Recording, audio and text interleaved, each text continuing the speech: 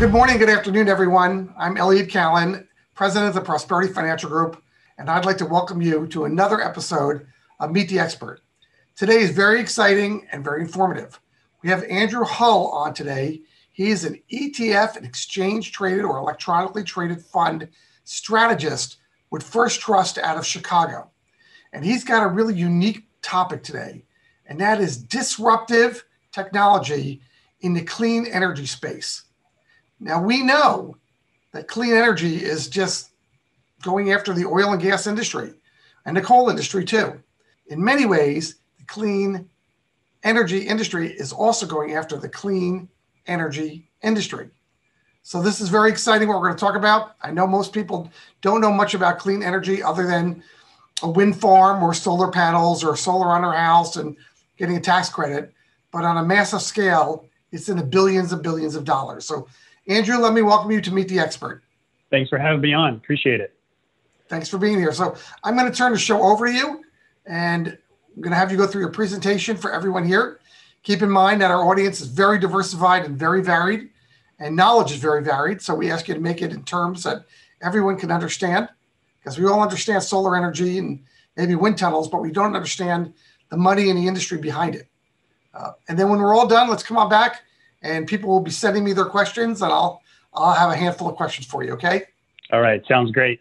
All right. Yeah, this is a great topic. I think it's very relevant today. It's on a lot of investors' minds. And in my role as a strategist at First Trust, one of the areas I get to focus on is these very narrow investment themes, which are these narrow industries that are experiencing long-term secular growth. And a lot of these are in new technology, disruptive innovations, and many of them are related to digital connectivity, but these kind of enabling platforms. But one of them that is really taken off over the last 12 to 18 months is the renewable energy industry. So it's very much a disruptive technology, like some of the other themes we talk about, like cloud computing or biotechnology, cybersecurity, those types of themes.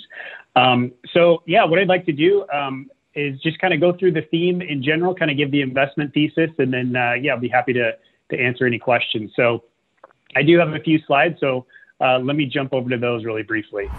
And I think the first thing to really talk about with the renewable energy theme is kind of where we've been looking back over the last 15 years or so. And as you can see, this is an industry that has experienced a tremendous amount of investment. So last year, $282 billion was invested in green and renewable energy. That's in 2019, the latest data available. But cumulatively, if you look over the last 15 years, you can see it's multi-trillions of dollars that have been invested here. And again, you can see more recently with the bars there on the chart, you can see the yellow is solar investment, and then the light blue is the wind energy industry. And you can see that's where the majority of the investment is going. Biofuels and biomass, a little bit less. You can see it's larger back in 2006 and 2007 than it is today. But this is very much a global theme. And even here in the U.S., we're seeing tens of billions of dollars being invested in this, and we have for the last few years. $56 billion was invested in the U.S. in the renewable energy industry. And that's, if you look at the last bar there, that takes up over a quarter of the world total. So that was even higher than China and Europe. So this is, while we think about wind energy, we often think of Europe or solar technology. We think of China maybe. This is very much a theme that is relevant here in the U.S. and is really taking off as far as investment is concerned. So that's kind of the past, kind of where we've been over the last 15 years or so. But let's kind of jump forward. As investors, we're always trying to look to the future, trying to anticipate where the market is going to be and where investment is going to go. So why don't I talk about kind of maybe a short-term driver and then sort of the main primary long-term driver in the theme going forward. And the first one is in the short term. What we're seeing is a huge push, a public policy tailwind, if you will, around the world for this industry. So we call this sort of the green coronavirus response to the COVID-19 pandemic of last year and currently now in 2021 as well. So kind of in an effort to stimulate economic activity, governments around the world have been spending trillions and trillions of dollars through fiscal policy, and few industries really have benefited more than the renewable energy industry has in that sense, as far as when you look at the stimulus dollars.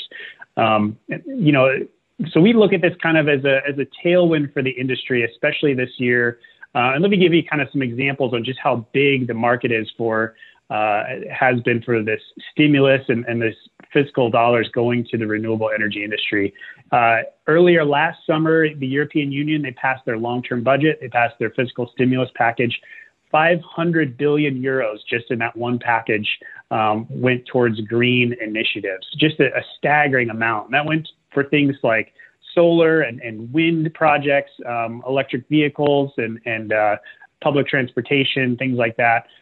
So that was at an EU level, but then individual European countries like Germany, France, Denmark, the UK, they all had tens of billions of their own dollars that they committed to green causes as well. Even beyond Europe, China, they sort of have a different economy, obviously, kind of a command and a control economy. But they're even talking about more investment in renewable sources of energy, and they're looking at potentially bringing forward some of their mandates, 20% of their electricity from renewable power in the next 10 years. So it doesn't sound like a lot, but that's, again, to get there, that's tens of billions, if not trillions of dollars in investment to get there. So here in the U.S., obviously, in 2021, we're recording this now. We know the outcome of the election. We know the White House, both houses of Congress went to the Democratic Party. And I think we all know that, climate change and green renewable power and electricity is high on the priority list for the Democratic Party. So there's a lot of, uncertainty about potentially more stimulus and what that's going to look like. But we think if, there is another round of infrastructure spending, that this industry is likely to be a large beneficiary. We know that candidate Joe Biden last summer, he came out with a $2 trillion climate plan, is what he called it.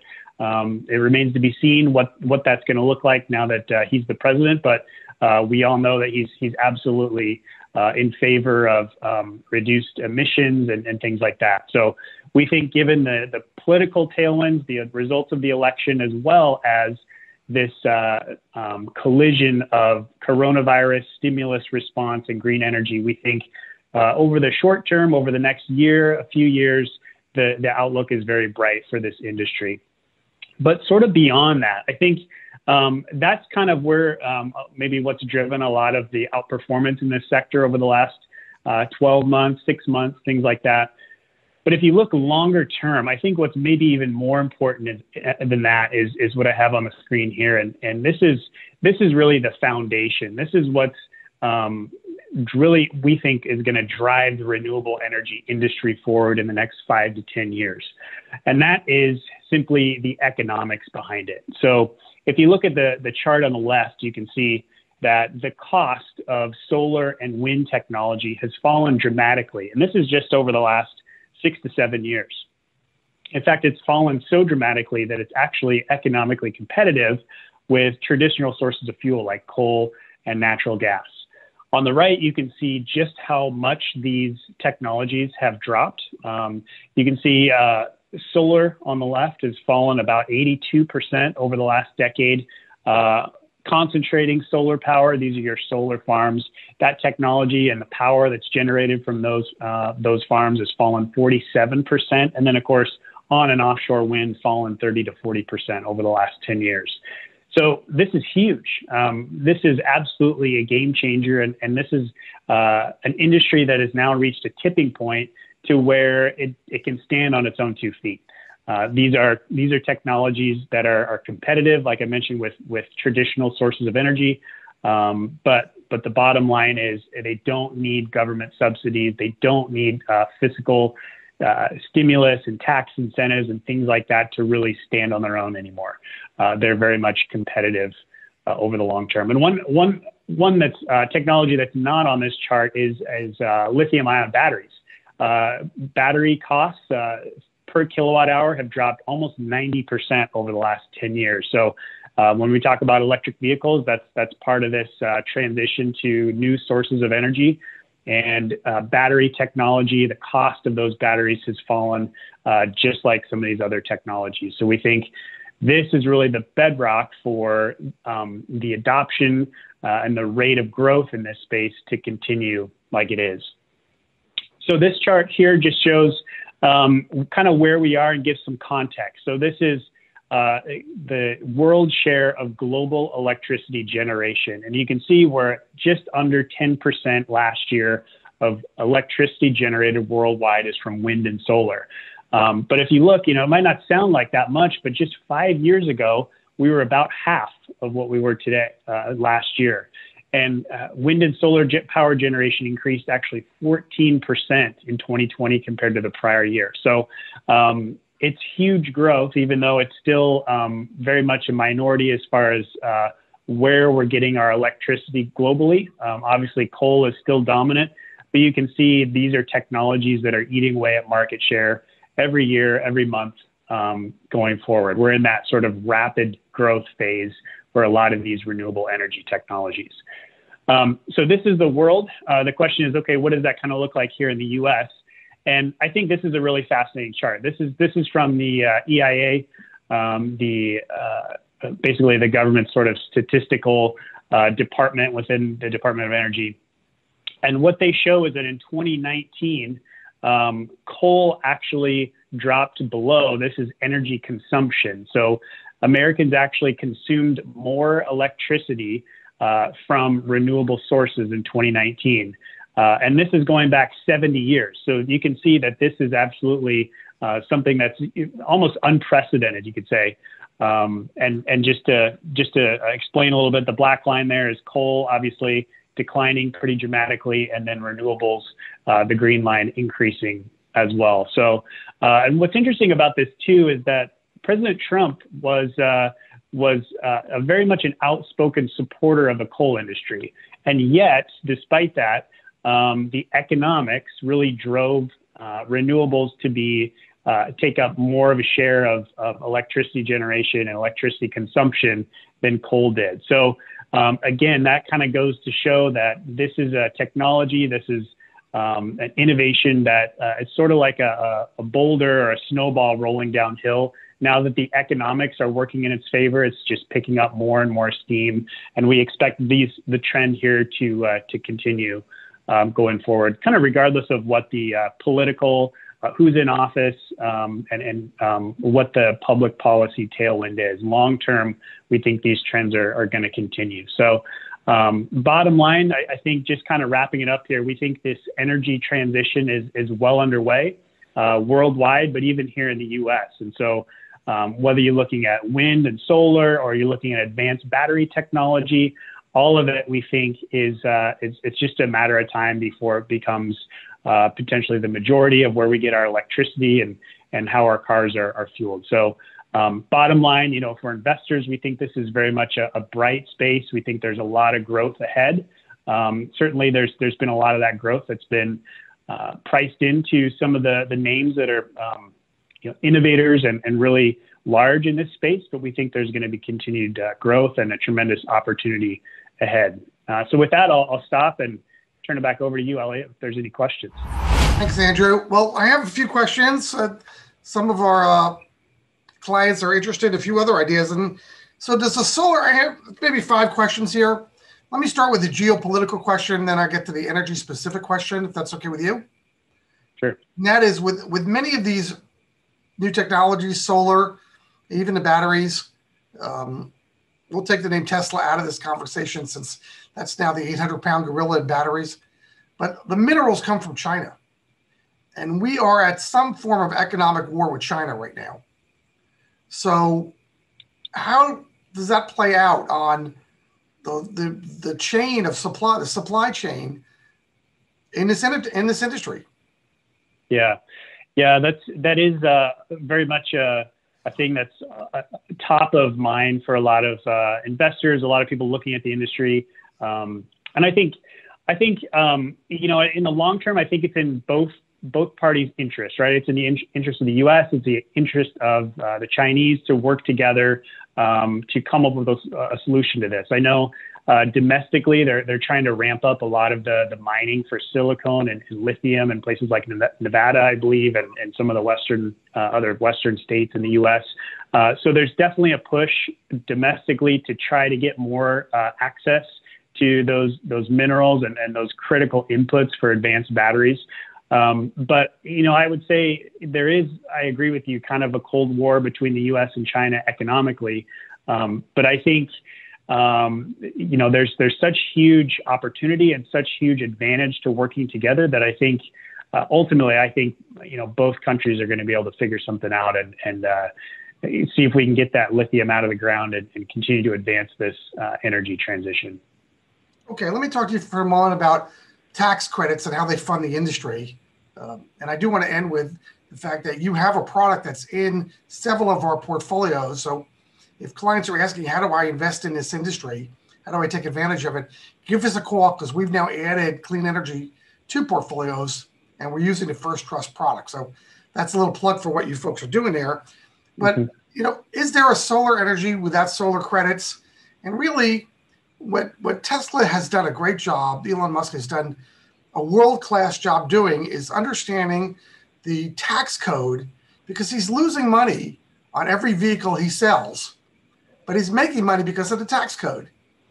And so if there's no real profitability outside the tax code, is this really a viable future?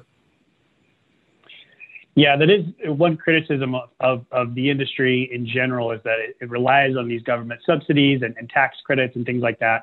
And I think that's been true, certainly prior in this decade. And, I don't want to get too far into the weeds on individual companies or anything, but I think this is a technology, like I mentioned with a slide earlier, that it is able to stand on its own 2 feet. And this is from a number of different independent sources that are looking at the cost of these new technologies and the cost of the energy they produce. And what they're saying is that even without these subsidies, so in general, taking Tesla or any individual names out of the discussion for a moment, I think these are technologies that are truly able to stand on their own 2 feet. I don't think that's something that could have been said not that long ago, just a few years ago, where they absolutely had to rely on incentives and tax credits and things like that. A lot of cases, those tax credits and incentives are still in place. And so that's going to be an additional driver, even though the economics, the foundation, the bedrock behind these technologies, they're competitive on their own. They have that additional tailwind now of those tax credits. There's sort of legacy tax credits and things that are still in place. So I would say it's an interesting debate, but I think, for investors looking forward, it's all going to be tailwinds for rapid adoption and further growth in the industry. Okay. And is there a technology coming down the road for solar that we think is smaller? It miniaturizes it. It takes the semiconductor industry and applies it to the solar industry, meaning it miniaturizes it. So today's panel is, let's say, 4 feet by 6 feet. Is there a time I'm going to see a solar panel on my car that's 1 inch by 1 inch? Yeah, that's a good question. I'm not sure if I have a great answer for that, but we've seen rapid growth in everything from the semiconductor industry to just how efficient these are. Especially, semiconductors are, like you mentioned, are absolutely critical for getting this this flow of electricity. If you're generating it on your car or your house or whatever it may be, getting that back into the grid and doing it efficiently, and they're absolutely critical for that. And so I think I don't know if I have a great answer for you on that one, but I think we're going to see, this is an industry that is seeing a ton of investment, like I previously showed, tens, if not hundreds of billions of dollars in investment. And so I think we're going to continue to see a massive amount of innovation, and I wouldn't rule out anything like that certainly in the future. All right, well, two more quick questions, Andrew, and I really appreciate your time. And that is, the first question is about the lithium battery.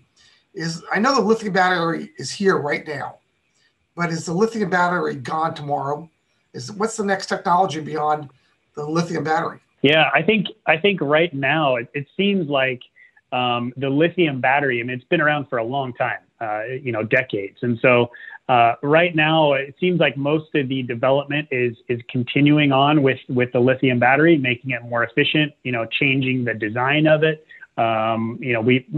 Some of us probably watched the Tesla Battery Day a few months ago, and just all the innovation going on within the lithium battery space. And so I think it's a form factor. It's a technology that can still be innovated, still, design changes and tweaks and things like that. I don't think we're anywhere near a point where we've gotten all we can out of the lithium battery. So I wouldn't say it's going anywhere anytime soon. And in fact, it's being adopted in a lot of places, like wind and solar farms, some of the mega packs and things like that.